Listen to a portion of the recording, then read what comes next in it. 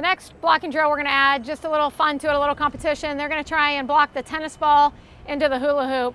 It does take some playing around with as far as tossing, because if we're not able to get a good toss into the area that they can actually block, it'll make it difficult. But if we can get a good ball to block, they should be able to put the ball into the tennis ball area. That way it is easier to retrieve when it's time to go ahead and make a good throw. So let's go ahead and try and work them a little bit. Not too high of a bounce. We need like a short hop, okay? Yes! Right here, try.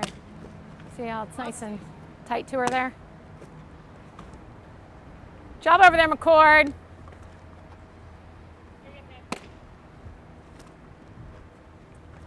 That's it, good. Keep that glove down that hole there, Hayden. Good.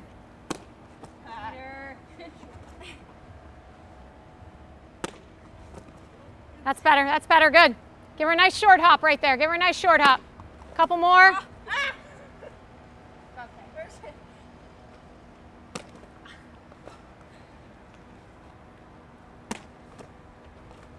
That away, good job, McCord. Here we go, Hayden. Gotta try to keep that in front. Good, Hayden. Keep that glove down. Don't try and catch it. Okay, a couple more and that's it. Job.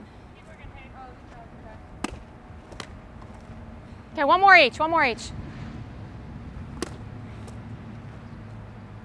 That away, ladies.